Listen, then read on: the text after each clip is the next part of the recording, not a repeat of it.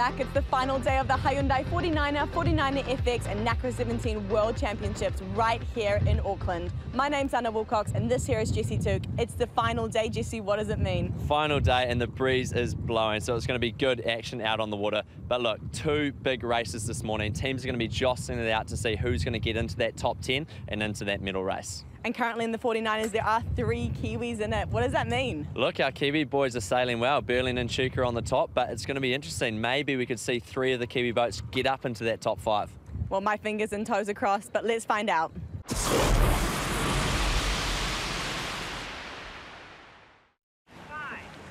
As we come into the countdown, it looks clear this time. We're underway. First race on Super Sunday. And Oscar Gunn and Logan Dunning-Beck getting away right in the middle of the line there with a great start. Just to leeward of them is Peter Burling and Blair Tuke as well. So Kiwis getting away in a nice position early on here. Something happened with Burling and Tuke there. They actually stopped, so... Oh, I think they've had a problem. Burling and Tuke have had a problem. They were up in the hunt, and I think they've broken a tiller extension. So you can see Burling, yep, they've had a mechanical issue, and it is 8 from France who get in there first. That is Lucas Ruel and Amoros, followed by GBR. Austria third. They have broken their tiller extension. They did that on the attack near the top mark. And here are the projected rankings as we sit here now. So it would still be Burling and Tuke because they were carrying an 11th place. But they're going to have to work now to try and make a repair for the next race. This one's over for them. As we approach this bottom gate, it's the Austrians who are going to have right of way to go around that right-hand mark as we look at it, and the French are going to break to the left. So as they come down to the bottom of the course, you can go around either of those 2 marks, and we've seen plenty of times this week the selection is so important. There's big gains to be made. There's Burling and Tuke. They are still having difficulty. They're still trying to repair. This is going to turn into a major for the next race. There's not much of this one left, so it's absolutely crucial to monitor the position of Germany 6 in relation to the overall score. As they come into the top mark, it is France in the lead. They'll set up here, they will turn to the left, then they'll hoist their Jenica and head down on down. I've still got 1 and in, 2 more tacks to the top mark. Didn't quite get there. So that'll open up an opportunity for GBR. Have they done enough?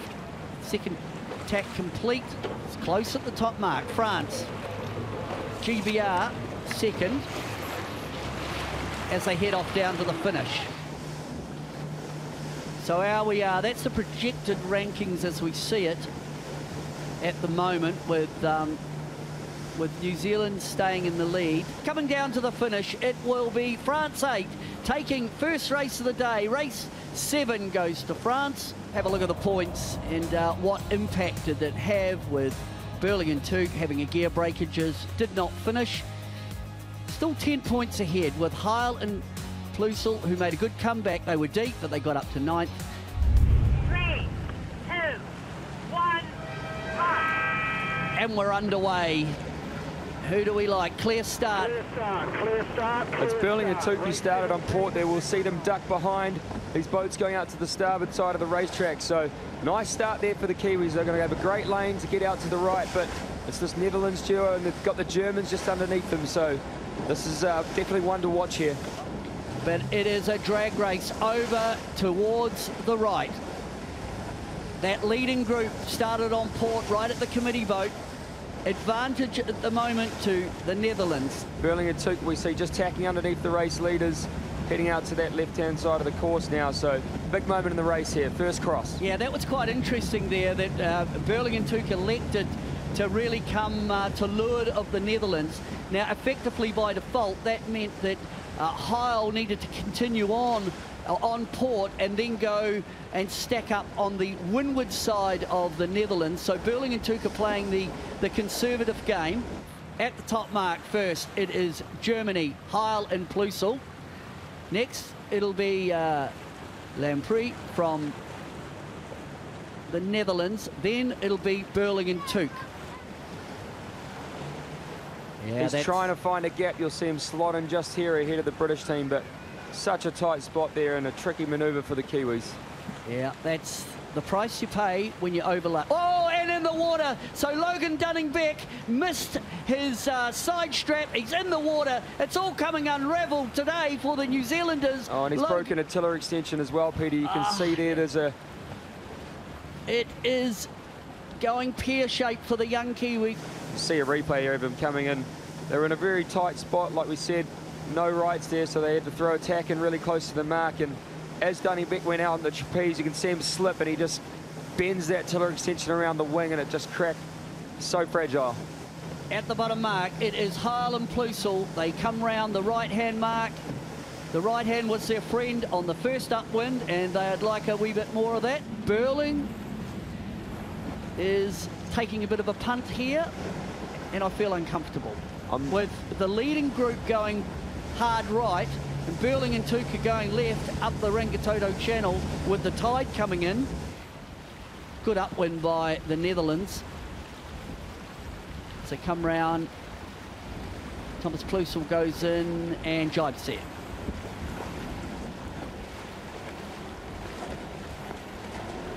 So Netherlands come round in second position. Coming down to the line, it is Eric Heil, Thomas Plusel. They go over the line. There's the finish. So here we are. This is overall at the end of the fleet race. We've got the medal race to go. It is New Zealand in the lead, and there's 8 points in it.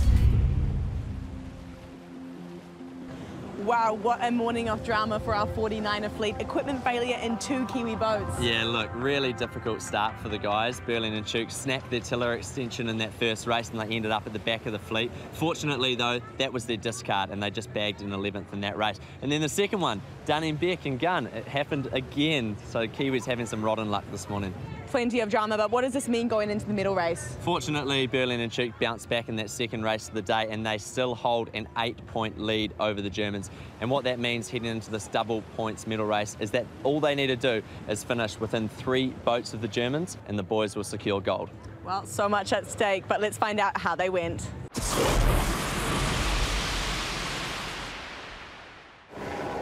10 seconds to go. This is the medal race, the last race of the 49er Worlds here in Auckland. As we come down towards the start, they're going to get a better start than Pete. Good start by Germany. Down to Lord of them will be Burling and Tuke. Great start by the Germans, and we're underway. This is the medal race. Who's it going to be? So it's Heil and Plusel to windward of Burling and Tuke. First blood to the Germans. So at the moment, it is Heil, Burling and Tuke who are heading up on the first windward beat. France coming across, Cross coming up. Oh, Peter Burling's fallen. He's fallen off the side of the boat. Is the pressure getting to the New Zealanders? They rolled into attack and missed the foot straps, so that's a little error by New Zealand. Here's the tack.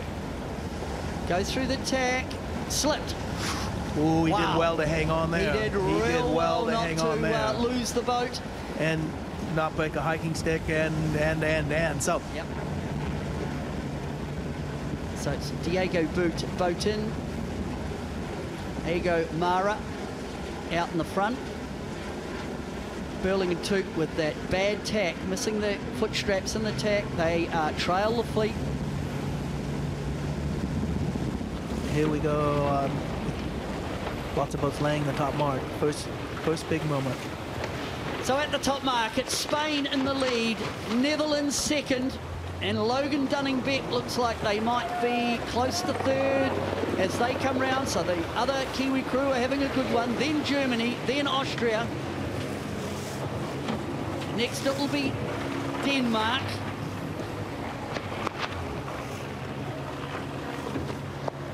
There's GBR, so Heil and Plusel are in 5th position. And right now, that's probably enough for them to overtake the New Zealanders. So it's all to do for Burling and Tuke. They'll need to put the hammer down on this downwind leg. There's no holding back. They're back in 9th position. They need to get closer than that. Burling and Teak at the back of the field. Heil and Plusel mid-pack. 2 points in it at the moment. Advantage Germany. Can the New Zealanders also come through the free? So Heil, to me, is up into 2nd. He's had an absolute blinder on the downwind. He's passed 3 boats on the downwind, so Heil showing exceptional downwind speed. It's the bottom mark. Looks like Logan Dunning-Beck has also had a very strong downwind leg. So first Spain. The next boat in will be New Zealand, closely followed by Germany.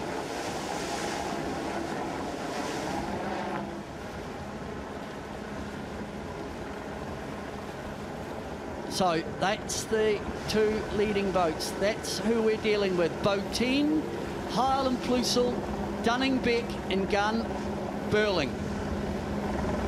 Now, right now, if that maintains, Burling and Tuke have actually had a blinder on the first half of the second windward beat. Here's Germany, also in a lot of wind. They go slightly windward heel to keep that leeward wing out of the water. As they come round, yeah, that was close. Good boat control. Then it will be Dunning-Beck.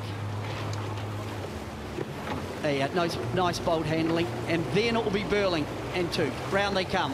Yeah, just 1 boat between them now, so that's an impressive display by Pete and Blair, just to come back from basically last at that top mark to where they are now. Top mark, the New Zealanders at the moment are in the lead in the overall point standing. 4th overall, but leading the regatta. It is Spain. There's the finishing line for Boat 10 in Mara. They're going to take this one out. They've won the medal race. That will put them up to 4th overall for the medal race winner. Next, it is going to be Heil and Plusel.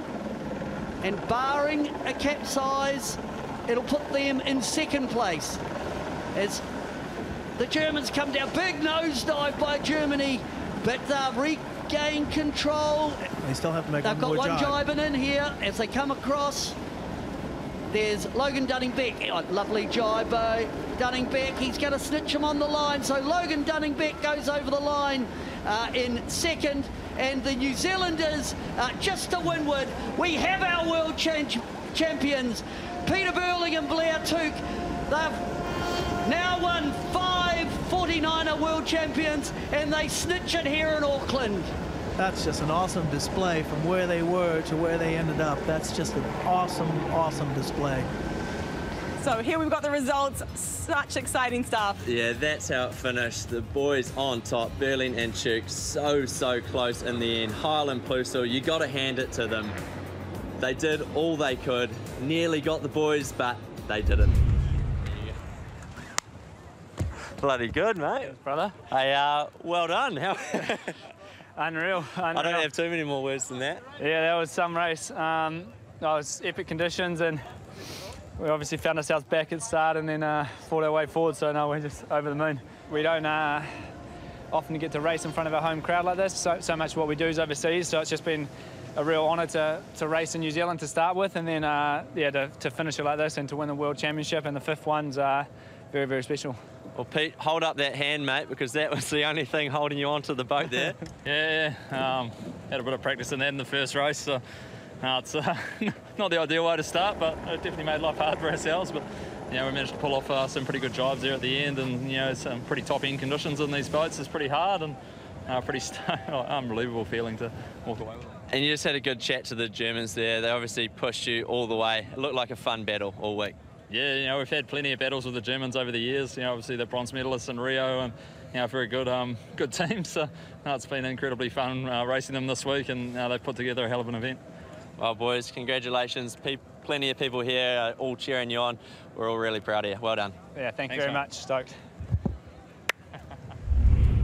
Wow, I don't even know where to start. That was so intense. Sorry, my shirt's wet. I hugged the boys when they came in. It was just all too much. Yeah, that was the most exciting medal race that I've ever seen. Normally they have it wrapped up well before the medal race, but they really put us through the ringer there. They sure did. It all came down to that final leg. The Austrians capsized. We thought it was them. It was intense. Yeah, absolutely. But they got it done. They just slowly chipped away, and 5-time world champs. Doesn't get any better than that. New Zealand has crowned its first world champions from this regatta, but it's not over yet. We've got the 49er FX gold medal race coming up. Yeah, it's a 2-horse race at the moment between the Netherlands and Brazil. Whoever beats who will be the world champ, but our girls have a really good shot of getting a good race under the belt and maybe jumping onto that podium. All right, well, let's find out. I'm nervous. Let's get into it.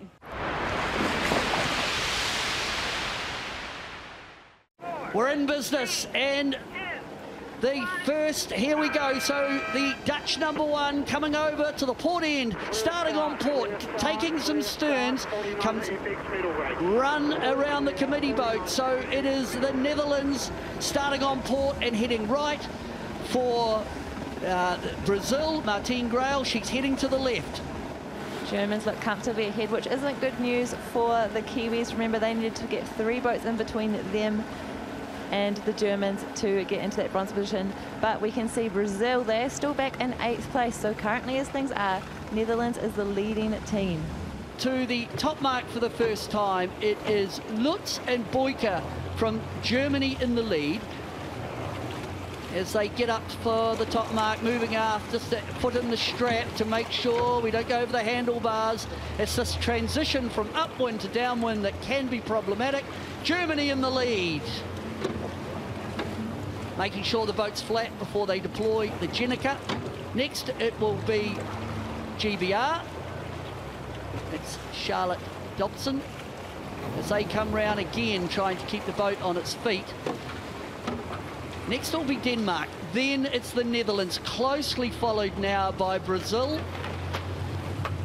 These boats are really flat forward, so if they nosedive like it did then, oh, problem! The race leader, just as I was talking about, no! It's the disaster for Lutz and Boyka, and it was what I talked about. They are very flat forward. If you nosedive and you get the timing wrong, you capsize. And it is a lead change. Netherlands are now in the lead, and Brazil have hit the mark. That will be it. It's the swan dive at the bottom mark gate. That will be the World Championship, done and dusted. It's an unforced error due to the conditions at the bottom mark gate, and it was the Martine Grail who made the absolute catastrophic mistake. Here's the first one. Bow stuck in, bow sprit, boat slows up, leeward wing goes in the water. Good night, nurse. And that wasn't the end of the drama. And the next one, as we look at the race leader get round the wing mark, Brazil come in hot. They had gone slightly too far. And Martine Grail, you know, I might as well jump. But meanwhile, back at the front, it is Beekering and Duitz. And they now will know what carnage happened at the bottom mark with Grail. And all they need to do now is sail it out. So at the top mark, it's the Netherlands. They lead the race. They are ahead overall for the 2019 49er FX. We're quite conservative on that jibe in terms of their Jenica. They need to sheet it on. They've sucked it away. Actually, I can understand that. They don't need to take any risks. They don't need to win this race, so they've taken the Jenica down. This is quite smart. I think they might have gone a bit far on ley line as well, so they just know if they sail it out, they'll win the World Championships. It will be Netherlands 1. No heroics. So first over the line, it's GBR. Then we have coming through in second place in the middle. It will be...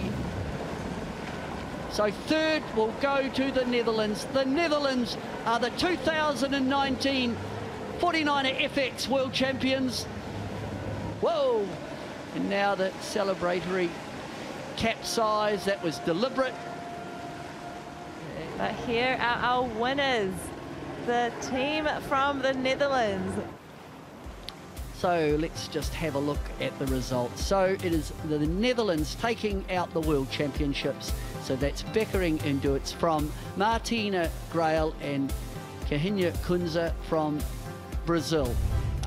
Well, how does it feel, Anna-Marie, to be the 2019 49er FX World Champion? Beautiful portine start. You came off on port, you picked the right-hand side, and from there you just sat and watched the carnage happen behind you. How do you feel? It's amazing. We're super, super happy. I think all of us are smiling, and it's been a very exciting, intense week, and it's amazing to finish it like this, and we're super happy. Tell us a little bit about your pre-race strategy, because you did start on port and it looked like a preset move. Yeah, well, it was quite windy, and we thought let's sail our own race first of all. We thought it would be a little bit gain on the right, so we committed hard to the start, and I think it paid off. We were in the top, and that's always nice in this windy stuff to have some space on the course.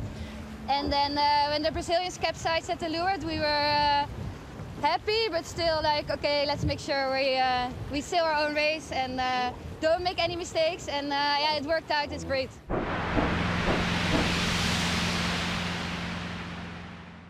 We're underway, and a beautiful start right down at the pin end, the committee boat in on port. We've got France 56, and it's a clear start. Chris, who do you fancy? Well, at the moment, Santiago Lange down at the pin end of the start line, the Argentinian. He got off in a great start, but we've talked about the right-hand side being strong, and already we could see the Italians and the French charging out on this right-hand side of the course, and that group in the middle of boats, just that you see the weather there, is also going to be in the mix. So it's a complete drag race from here on in. So it will be Italy 26, Ruggiero Tita, Carolina Banti, as they set up the Bearaway set. And now it's all about that balance between speed and seamanship. Yeah, you can see the skipper coming off the trapeze here as they go for the Bearaway. So jibe set. Straight into a jibe set. We shouldn't get too complacent, because it's downwind where we've seen the action in terms of the ability to boats to nosedive and to capsize. Then it gets a little more busy at the bottom mark. Next into the bottom mark, it will be Spanish combination. Whoa, and a bit of a wheelie as the French come round behind them, 56. So at the top mark, this is the final race. It is Tita and Banti in the lead from Italy. They come round, they're looking at the set, looking to be tidy. She's the bucking Bronco, Italy in the lead. Oh, big sideways there, the boat foiled up, lost control of the bow, managed to regain it. And it is Bizarro and Senholt. And the Danes have just jibed back over onto starboard here, Pete, so converging back close to the Italians, who haven't given them much room at all. They're not on ley line, though, the Danes, but they have to push the action. The Italians coming over the line. It'll be Vittorio Bizarro takes out the world's blistering through. There they are, 2019 Nacra World Championships, just holding off the charging Danish team, who will take the silver medal. So here are the results. It's Bizarro and Prescari first, and they take it out by 3 points, by Senholt and Lubeck. Water and silver. Waterhouse and Darmanin take bronze. What a way to finish the regatta. The Nacra 17, that was intense. Yeah, the perfect way to the finish. The Italians doing exactly what they needed to do, fending off the Danes, fending off the Australians, and they'll be stoked. World champs. Absolutely, and plenty of wind, so there was heaps of intense moments where they would come up on their foils and they would crash, but we didn't have any capsizes. Very surprising, no capsizes, right on the edge the whole time, but fortunately for the Italians, they kept it dry. What an incredible World Championships it has been, but Jesse, what's been your favourite moment? Look, it's an easy one. Our boys, Berlin and Chuk, getting it done, their 5th World Champs, and for them it was their favourite as well, and mine too. 100% agree. Sorry, I've got the same one, but it's been an incredible week. Thank you so much for tuning in. I hope you've enjoyed the coverage.